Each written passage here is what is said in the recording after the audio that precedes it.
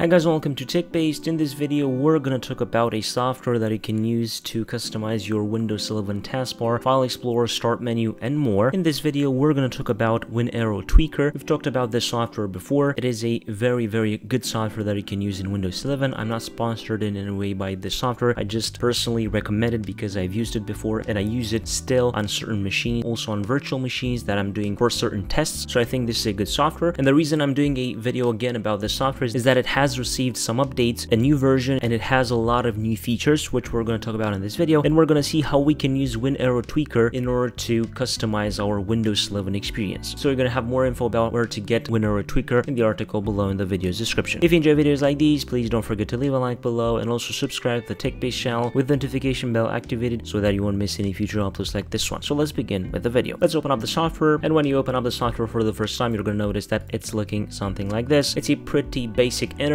but a very powerful software in my opinion. So the main settings that you're interested in are in the left side. And in this version 1.60, they announced that they also fixed the OS detection. So right now, if you have Windows 11 23H2, it will be detected. As you can see, I'm on the dev channel on the latest build and it successfully detects it. They also have a recent changes page where you can see the recent changes that you've applied. And as you can see, in the Windows 11 section, you have all kind of things that you can do. For example, classic full context menus. So if you click on this and restart Explorer, you're going to notice that when you right click on your desktop or on your File Explorer, you're going to have the classic right click menu just like that. Really simple. Related to the classic taskbar, you're going to need an additional software if you want to do that, because starting in Windows 11 22H2, of course, it is not possible to enable that classic taskbar only with that registry tweak because Microsoft disabled it. Also, we have background apps. We can disable background apps all at once. Disable Copilot, which is a new feature which I think is pretty useful for those of you who don't want Copilot in their operating system. You can disable Copilot completely or disable the Copilot taskbar button. Enable ribbon. If you click on this, we're going to notice that File Explorer will be opened up with the old ribbon from Windows 10, Windows 8, and so on if you're interested in that. You can also have access to stickers and also remove Windows Spotlight icon from desktop if you're using Windows Spotlight. And of course, here you have a lot of other settings. Settings for appearance, advanced appearance settings, behavior, desktop and taskbar, context menu, Microsoft Edge settings and control panel, File Explorer, network user accounts, and so on. You can do basically a lot of things with this app. So I think this is a very good app that you can use to do certain Windows 11 customizations, but without using any third-party plugins or anything like that. Of course, we're using WinArrowTweaker, but it mostly uses what we already have in the Windows operating system. A new feature that we have in this new build, we can also disable the new homepage from settings if we don't want it. As you can see, if we open up the settings app in Windows 11, we have this new homepage. Well, we can go into the settings and control panel section, and then we're going to have the section hide pages from settings, and we can select home. And when we open up the settings again, you're going to notice that the home page will be disabled, as you can see, really easily with just a click. Also, for example, inside the File Explorer section and then scroll down to navigation pane default items, you can disable things, OneDrive, Gallery, Network if you don't want them in the File Explorer. For example, if you deselect Gallery, you're going to have to sign out and the Gallery section will disappear from the File Explorer. And also inside File Explorer and then File Explorer starting folder, you can set what you want to be the starting folder. For example, home and quick access is the default. You can put downloads, this PC, or even custom. So when you open the File Explorer, it will open up a specific folder. Let's select custom and then click on browse and then videos, select folder. And now if we open up the File Explorer, you're going to notice that we will be opened up inside the video section as easy as that. So they've added a lot of things like this. I think these are pretty useful and you can customize Windows 11 with ease. And I think you have all the needed settings. Of course, I'm not going to go through every setting here because there are hundreds of settings, but you can play around with WinArrowTweaker and see what is good for you and how you can improve your Windows 11 experience. And of course, don't forget to go into the recent changes tab, and here you're going to notice what you've done recently, what you've changed recently using WinArrowTweaker. You can undo this if you don't want it anymore. For example, we can click on classic full context menus and disable it and restart Explorer, and we should be good to go. We should have the new context menu back again in Windows 11. So as I've said, you can try out WinArrowTweaker. Go ahead and get it. We're going to have all the info you need in the article below in the video's description. If you enjoyed this video, please don't forget to leave a like below and also subscribe to the TechBased channel with the notification bell activated so that you won't miss any future uploads like this one. Let's zoom out here from TechBased. Until next time, have a nice day.